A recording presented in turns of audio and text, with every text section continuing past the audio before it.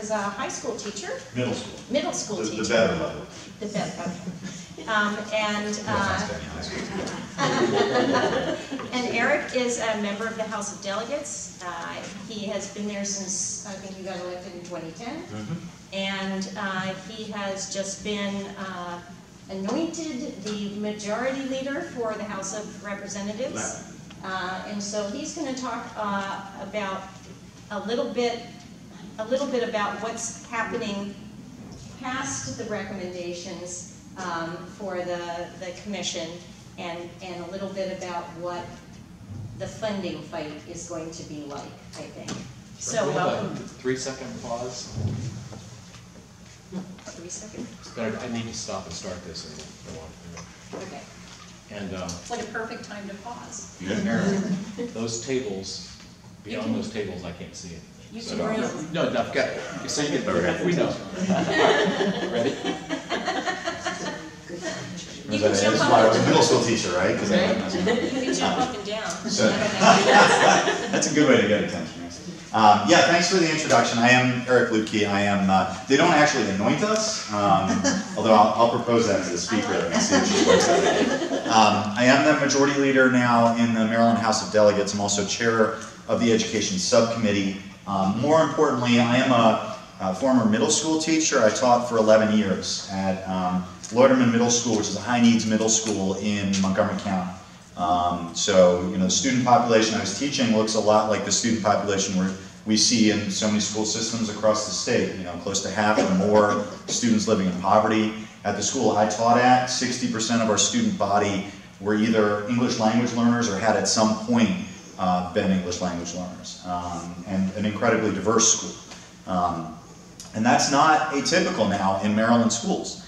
The work that our schools are doing is, as I'm sure Brit mentioned, increasingly complex and increasingly challenging, and we are not providing our schools with the resources they need to do the job.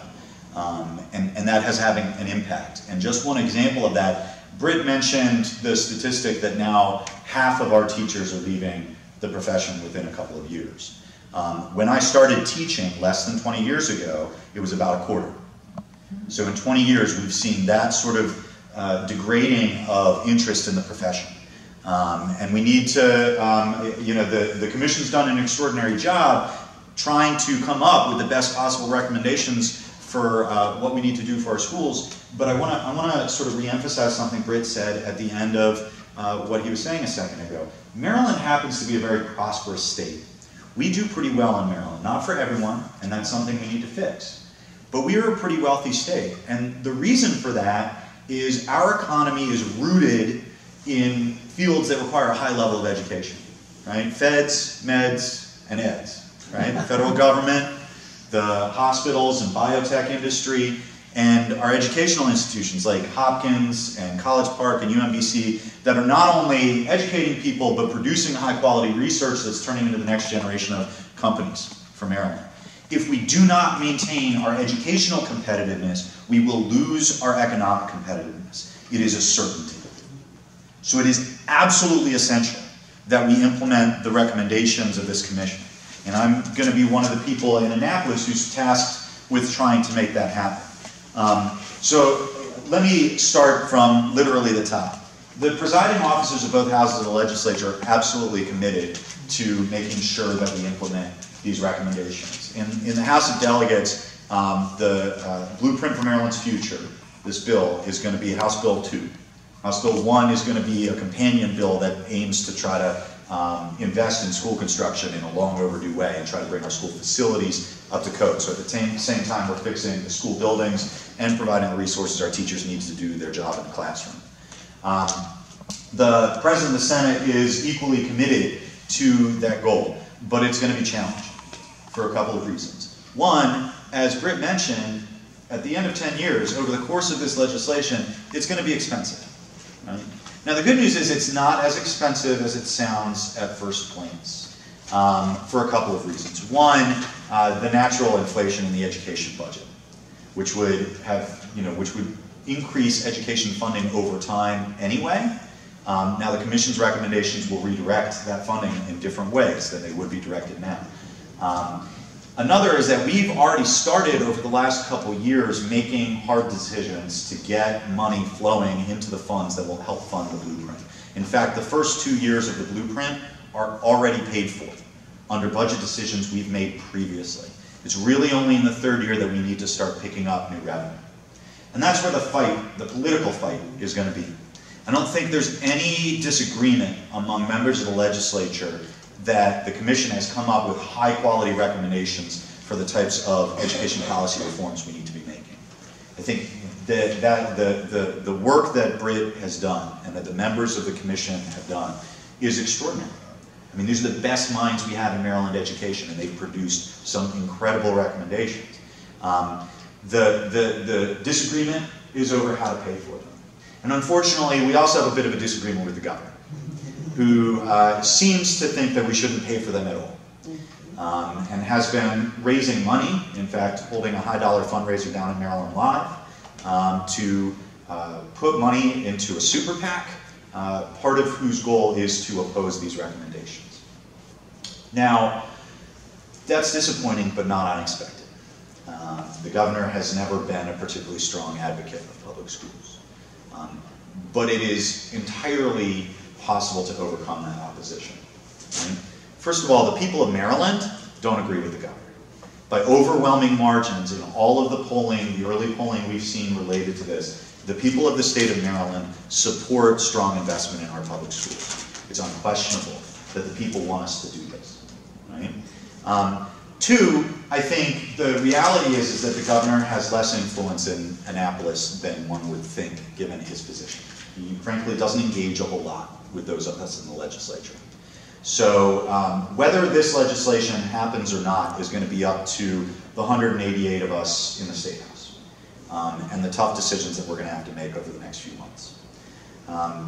Those tough decisions as pertains to revenue there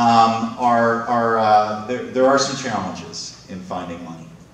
Maryland's revenue picture is not as strong as it was in the early 2000s. We are still kind of just clawing our way back from the Great Recession and getting back to the level of health in our revenues that we'd like to see. At the same time that that's happening, we've seen the federal government invest less in the federal workforce and in all sorts of programs that have historically been beneficial to the state of Maryland. So we are at the same time pulling ourselves up by the bootstraps out of the revenue hit we got from the economy and dealing with bad decisions by the federal government.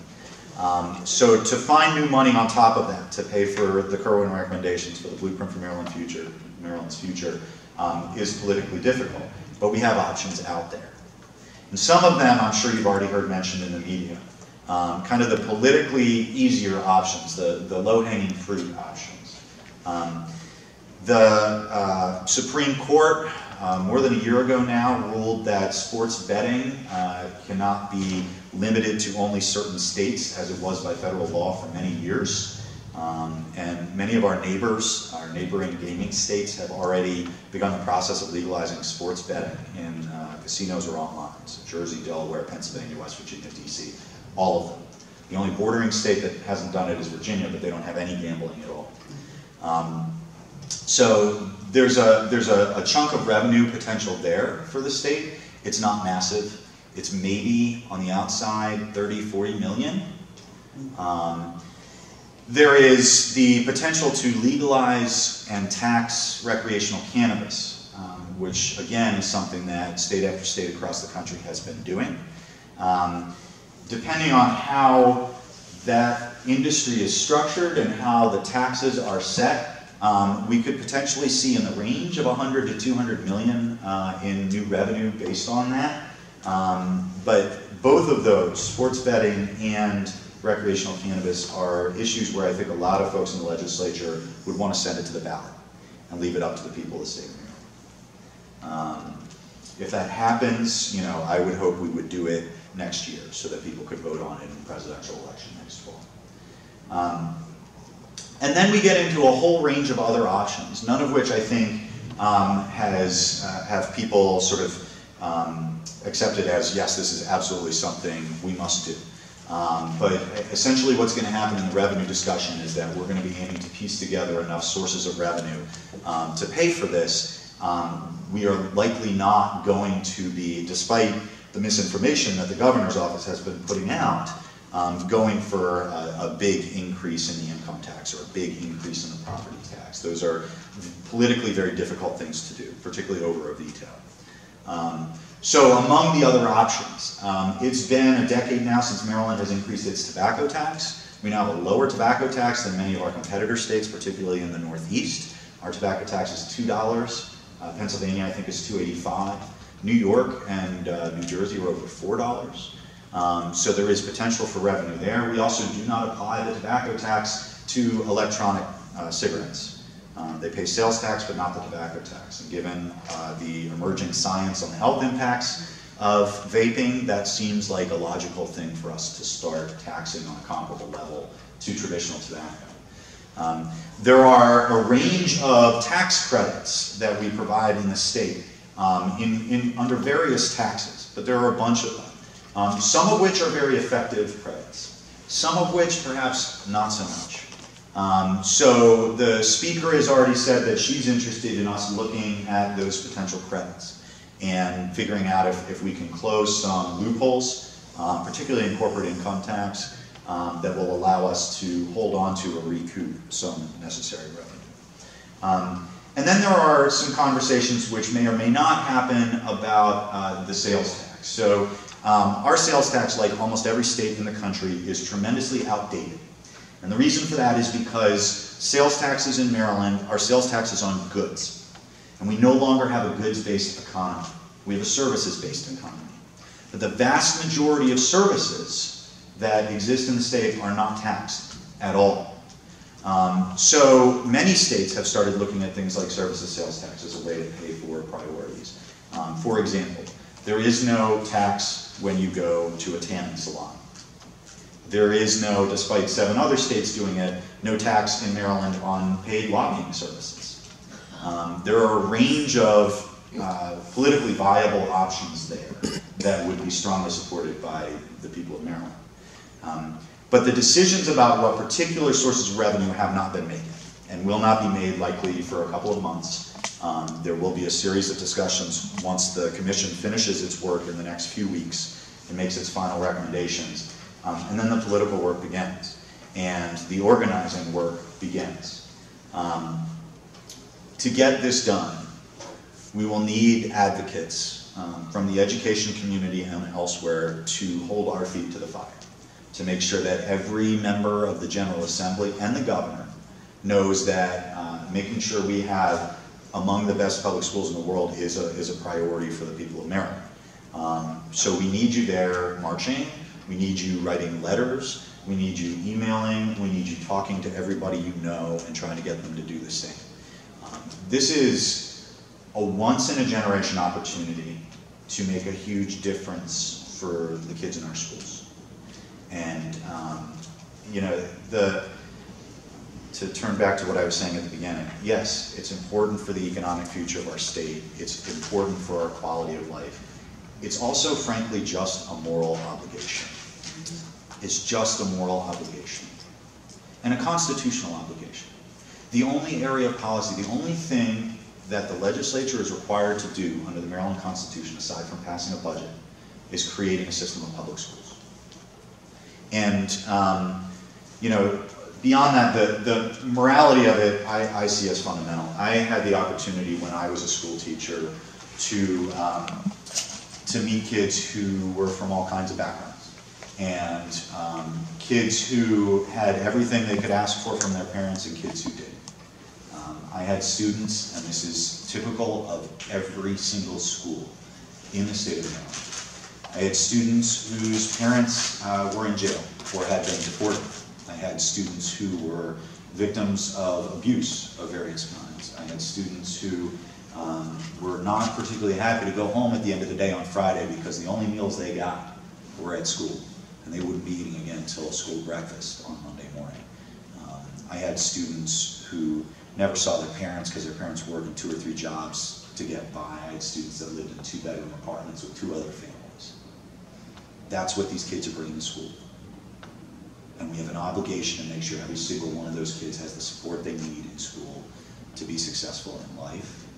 And we can do it if we enact these recommendations, if we have the courage, the political courage to do it. But we're going to need you to make that happen. And I'll cut it off there and give a chance for